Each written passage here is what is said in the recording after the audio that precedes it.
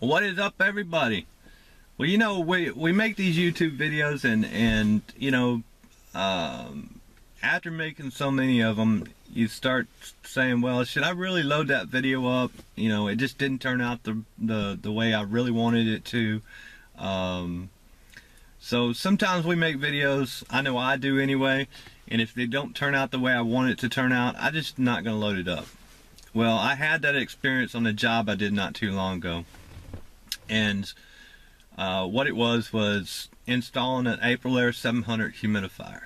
I left my camera at the house, and all I used was my iPhone, and I said, man, I just don't know if this thing's going to turn out the way I want it to. So it's been on my phone, and I looked at it the other day, and I said, well, maybe it's not that bad. So anyway, kind of go over the job a little bit.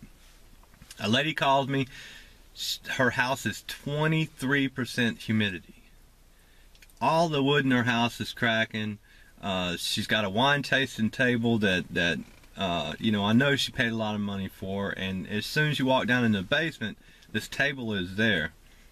And as soon as you walk down in the landing, you're looking right over the table, so you can see it. And there's cracks in it. You know, some places I could stick my pinky down into. So, you know, they travel a lot. They're not really home a lot. So she came home after being gone for about a week, and she said she was in tears. So I went over there and said, yeah, well, you know, you definitely need a humidifier. I gave her a choice to do a steam humidifier or an Aprilaire 700, along with doing a Honeywell Prestige IAQ Stat. Now, to me, if you're going to do a humidifier, you want the control being in the living area that you're in. You don't want it... Now, this is my own personal preference, and to me it's only common sense. Why would you want to put the controller, the humidistat, on the return plenum of a system that's not even in the area you're at? You know, if it's in a basement, it's going to be a little more humid down there. And I know if you tape it all up, but to me, I just don't think you get an accurate reading. And same thing with being up in the attic. And in this case, in this job, the system's up in the attic. So I give her a choice between a Aprilaire 700 and a steam humidifier. In combination with the Prestige IAQ. Well, the steam humidifier was just a tad bit out of her reach, and so she chose to go with the 700, which will work just fine for what they need. So I went over there, and this house is zoned as well. Well, when the contractors put the zone system in, they used, of course, the stripped down builder's grade Honeywell zone panel. And on that particular panel, there was no option to control the fan. It's just whatever the thermostat was saying, that's what was going to happen. On the higher end zone panels, there's a dip switch or a setting to where you can, if you want the fan to run when one stat is saying, hey, turn the fan on. If you want those dampers to open, then all the dampers open. Or you can set it to where only one area, if you set the thermostat to fan on, you can set it to where just that one zone will call or open up. So on their particular panel, there wasn't an option for that. So what I did was I used that Prestige IAQ Stat. And the reason I like that one when you're doing the humidifier is because you can, all you need is 2 wires to go up to the thermostat. So I chose that because I didn't want to have to run new wires. So I get everything hooked up, and I was like, well, there's no setting on the board for fan control. So instead of running downstairs and telling her, hey, you got to have a new zone panel, I said, well, I'll just add a relay and then we'll be all good. And sure enough, it works. and works really good, because I went from 23% when I installed it to 42% the next morning, which meant that humidifier was doing a lot of work. And you know, I've had people tell me, well, that humidifier doesn't work any better if you just run it by itself in just a fan on position, or you know, you really need to have the furnace working in order for it to work correct.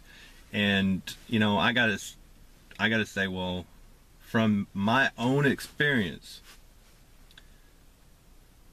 if your furnace runs for 5 minutes and that's the only time your humidifier is running, you're not going to get enough humidity in the air to make a difference. I have seen them wired up both ways, and when you do one just with the heat, now I know other people have different experiences, but I have just been to places where it was just, the humidifier was just wired up to the heat, and it only struggled to get to 30%. And of course the ones that I wire up have no problem getting up to 40, 45, 50%. So in my opinion, you want the humidifier to work independently of the furnace. So anyway, let's get on with the video, and you know, you'll see what we did on that job. Alright, as you can see, you got water running down the tube. Right now it is heating with only zone 2 column, which is the main zone. I don't know why they didn't make the living room area, kitchen area, or whatever, zone 1, and make the bedroom zone 2. But in this case, zone 2 is the main zone. Zone 1 is the master bedroom, and there is no zone 3. But in order to get everything, both zones to open, as you see on this zone panel, there are no dip switches on here to say, hey, if the fan is running, I want the dampers to open. This is just a builder's grade Honeywell zone board, so there's no options. There's no fancy bells and whistles, nothing. You just get what you get.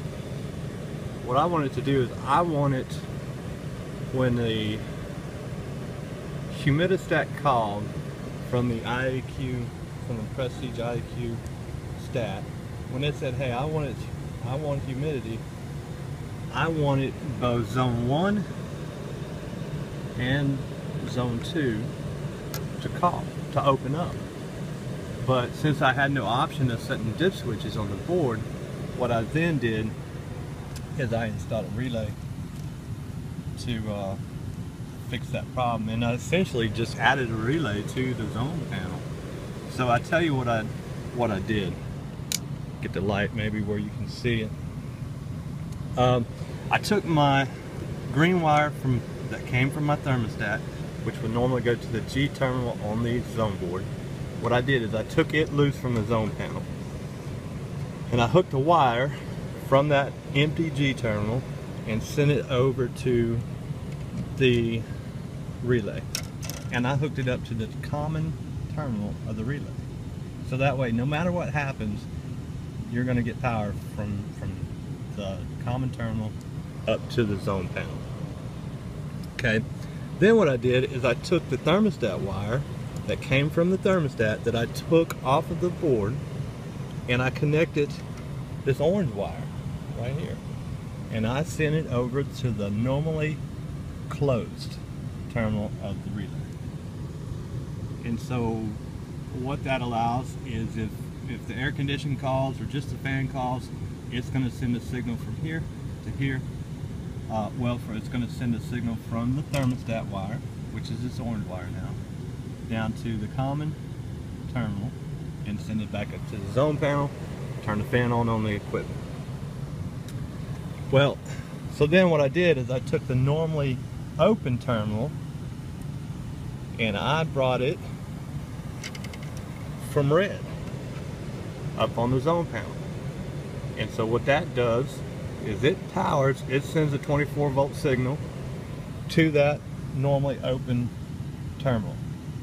So that way, when the relay closes, when it gets energized, it's going to send a signal from here to this green wire, which heads back up to the G terminal. Now I got to be able to power my relay from somewhere. So all I did to do it is I dropped back down to the module, and I just stole power from my U1 terminal coming from the humidifier transformer that I installed.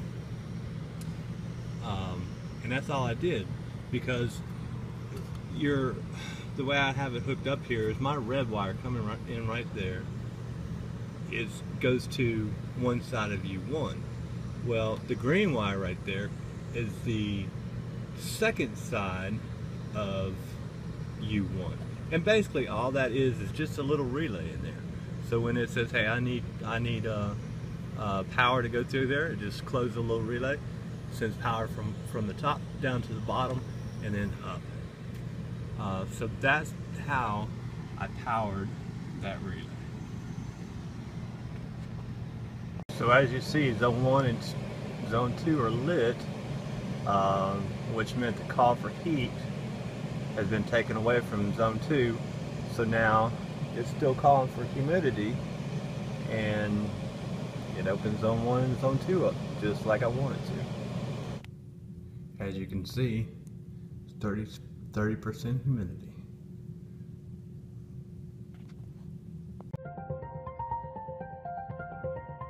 Introducing the most attractive way to solve comfort challenges and drive revenue. The completely redesigned Prestige IAQ from Honeywell.